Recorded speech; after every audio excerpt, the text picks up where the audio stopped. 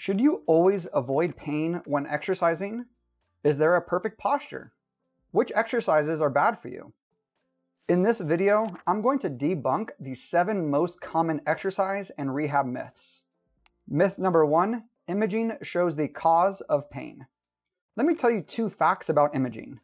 1, structural abnormalities found by x-rays or MRIs are actually quite common in people without symptoms. For example, a study by Jorge et al. In 2020 had 115 uninjured adults undergo imaging of their knees and concluded that nearly all knees of asymptomatic adults showed abnormalities in at least one knee structure on MRI, including 30% presenting with meniscal tears. What if you do have pain? Well, a study by Barreto et al. In 2019 evaluated 123 individuals who had one-sided shoulder pain and concluded that most abnormal MRI findings were not different in frequency between symptomatic and asymptomatic shoulders. 2, surgically fixing or removing an abnormality doesn't guarantee the elimination of symptoms and often doesn't fare better than non-surgical management. For example, a systematic review by O'Connor et al. In 2022 concluded that arthroscopic surgery for degenerative meniscal tears provides little or no clinically important benefit in pain or function, and it may not improve treatment success compared with a placebo surgery. Sometimes imaging does matter because of its correlation with your symptoms and function, but there's often too much of an emphasis placed on x-rays and MRIs. If you're trying to find a connection between your imaging findings and symptoms, it's usually not hard to do so. Myth number 2, you should never exercise with pain. Since imaging findings don't always correlate with your symptoms, pain doesn't always equate to tissue damage. In some cases, pain serves as a protective mechanism. It occurs prior to tissue damage. Bend your finger backward within tolerance. It hurts, but when you let go, the pain goes away and no damage occurred. Or think about the last time you turned up the hot water in the shower too quickly. It stung, but you didn't truly get hurt. A study by Hickey et al. In 2020 split athletes with acute hamstring strains into 2 groups. One group was asked to perform and progress all exercises while remaining completely pain-free. The other group was allowed to perform and progress exercises up to a 4 out of 10 pain. They found that both groups returned to sport within a similar time frame and had the same number of re-injuries 6 months later. If you consider that most tissues heal within a few months of an initial injury, including broken bones, the idea that you should never exercise with pain makes less sense as symptoms become more chronic in nature. If you've had pain for 2 years, it's possible that your sensitivity has increased despite healing having occurred, but it doesn't necessarily mean you're damaging anything. If you have pain at rest or with any form of exercise, but you try to wait until you're completely pain-free to start exercising, you might end up doing less and less until you're not exercising at all. Myth number 3, no pain, no gain. Just because pain doesn't always mean that you're causing harm, doesn't necessarily mean that you should purposely be pushing into significant pain. In certain scenarios, like immediately after fracturing your ankle, you're not going to ignore those symptoms and hop around on that leg. Most examples aren't this extreme though.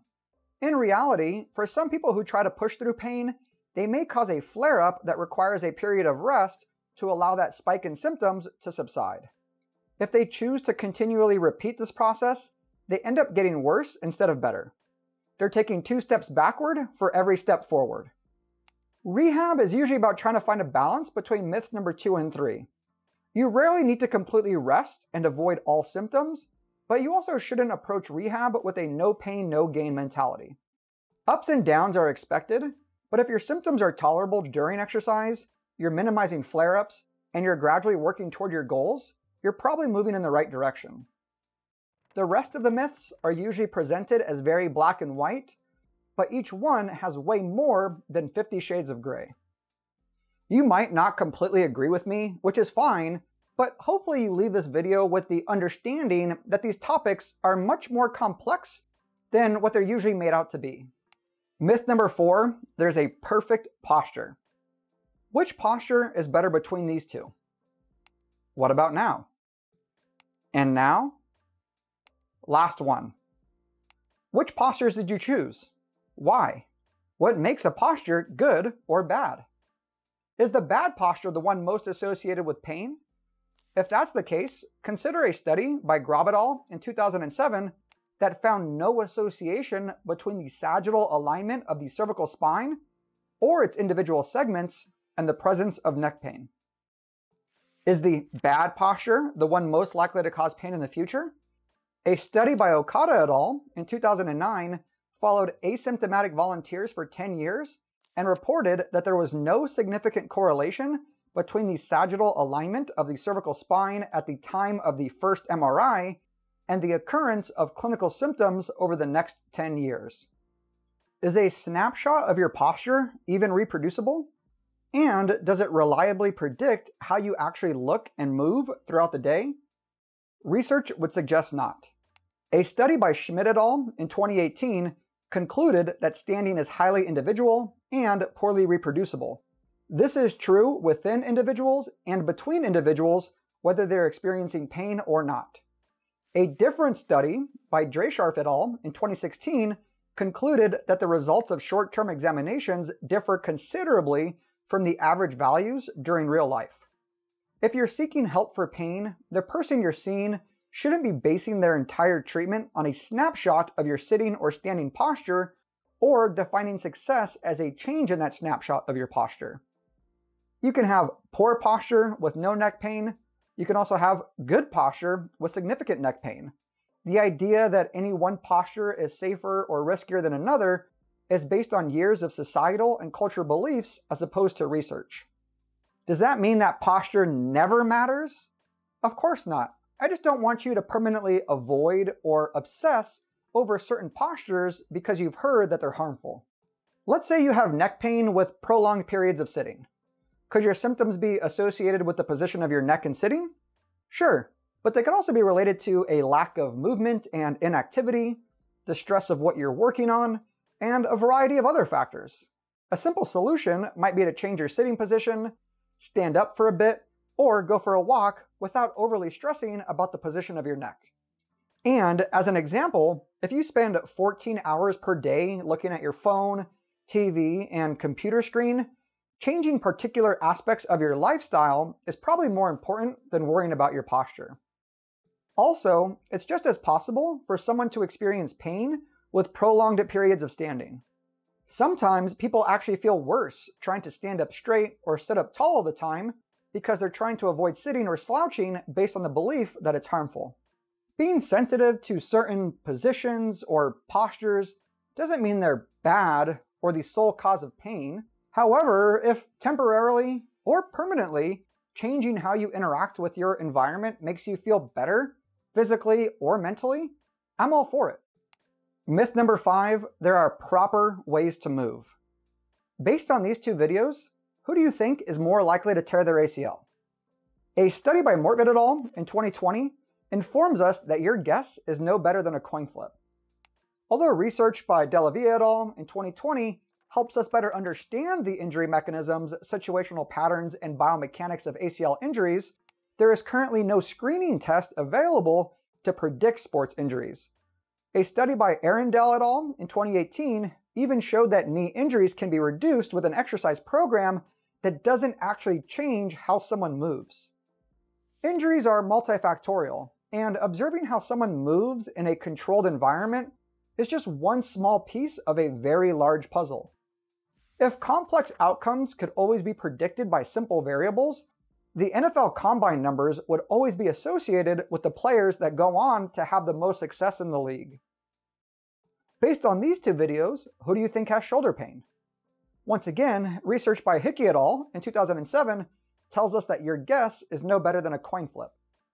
If I told you who had symptoms beforehand though, even if they didn't actually have symptoms, research by Plummer et al. In 2017 informs us that you'd be more likely to find problems with how the person moves.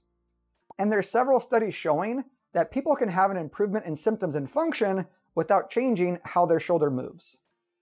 Like posture, being sensitive to certain positions or movements doesn't mean they're bad or the sole cause of pain. If a certain movement or activity exacerbates your symptoms, it's certainly worth exploring if there are ways that you can modify it. When it comes to performance, there may be more optimal ways to move on average, but even then, how a body moves best is highly variable. Take Michael Johnson, for example. He is one of the fastest runners of all time, despite his unorthodox technique. It's advantageous to have more movement options available to you. The best table tennis players in the world have much more variability in how they can hit the ball successfully compared to novices. You will never even perform the same squat twice. It might look similar, but the execution will always be different. It's repetition without repetition. I'll leave you with one last thing to think about for this section. There are many different groups, gurus, and schools of thought all claiming to have found the most optimal way to move for injury prevention. How can this be? Are they all right, all wrong, or is it possible that there is simply no right or wrong way to move? Myth number 6, you can become bulletproof. Since injuries are so complex, multifactorial, and unpredictable, it's impossible to completely prevent them. Even a bulletproof vest doesn't 100% guarantee the prevention of harm or death. Its purpose is to reduce your risk of injury, just like a comprehensive training program. People who claim to be bulletproof still have pain from time to time. It's a normal human experience. Bulletproof is just a marketing buzzword to drive engagement and sales. Myth number 7, there are universally bad exercises. Since there are no real best or right ways to move, then it follows that there are also no wrong ways to move. If you scroll through various social media platforms, you'll find people telling you how not to move, how not to exercise, and how not to perform a given task. This is a very simplistic way to view exercise and training and ignores the benefits of movement variability and the importance of individual factors, needs, and goals in exercise prescription and performance. Leg extensions are a good example of an exercise that people have deemed to be bad because they put too much stress on your knees. First of all, squats put just as much stress on your knees as leg extensions, if not more. Second of all, when did stress become a bad thing? Do you want to improve your cardiorespiratory fitness? Stress your heart and lungs. Do you want to build muscle? You have to stress your muscles. Stress isn't good or bad. It just helps elicit adaptations one way or the other based on the stimulus and recovery. How can you claim that leg extensions are bad without any consideration for sets, reps, frequency, load, range of motion, etc.? If I try to squat 500 pounds and collapse under the bar, is squatting bad? If I decide to run a marathon without any training and my knees start to hurt, is running to blame? Believe it or not, there's no research to suggest that any exercise is inherently more dangerous than another. Not even upright rows. If I do 1 repetition of an upright row with an unweighted dowel, is it bad for my shoulders? What if I do 2 repetitions? What if I do 2 repetitions with 5 pounds? When does it become bad for me? It's easier to make things black and white for social media, but these kinds of discussions need to be viewed through a critical lens. And you might be thinking that research isn't needed because everyone already knows that upright rows are bad for you. But how is that information known? Well, someone stated it as fact, and we all decided it to be true. Kind of like when the Earth was known to be the center of the universe. I also know there's the argument that someone might have issues with upright rows now, but just wait 20 years. Well, as I already mentioned, no one's bulletproof. It would actually be unusual for someone to not have at least 1 episode of shoulder pain over the course of 20 years. And like I said in myth number 1, it's easy to find a connection between things if you're looking for one, especially if your beliefs and expectations have been influenced by what you've read or heard over the years. I've never seen someone with shoulder pain due to upright rows, but I've seen a lot of people who have pain with walking. I've never told any of them that walking is bad for them. 2 final points here. 1, I understand that you might have a very strong opinion about the topic based on your experience or understanding, and I'm not trying to take that away from you. I'm just trying to demonstrate that these complex conversations can't be summarized with a green check mark and red X.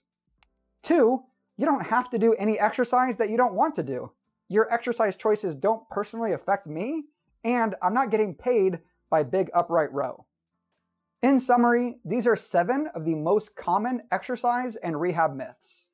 Myth number 1, imaging shows the cause of pain.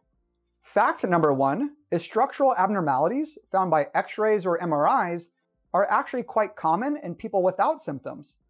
Imaging does matter sometimes, but it's often overemphasized. Generally, when it comes to imaging, if you're looking for a connection, you're going to find it. Myth number 2, you should never exercise with pain. Myth number 3, no pain, no gain.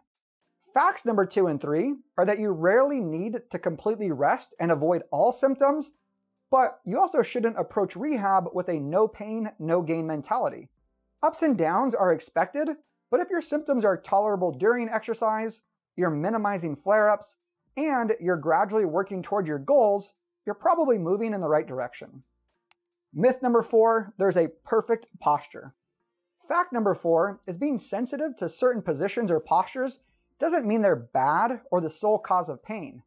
If changing how you sit or move makes you feel better, physically or mentally, I'm all for it. However, the idea that any one posture is safer or riskier than another is based on years of societal and cultural beliefs as opposed to research. Myth number 5, there are proper ways to move. Fact number 5 is that similar to posture, we're unable to predict injuries or the development of symptoms based on how someone moves. The human body is a complex system, and how a body moves best, therefore, is highly variable. Myth number 6, you can become bulletproof. Fact number 6 is that pain and injuries are not completely avoidable. Like a bulletproof vest, a comprehensive training program can reduce your risk of injury, but cannot fully guarantee prevention. Myth number 7, there are universally bad exercises.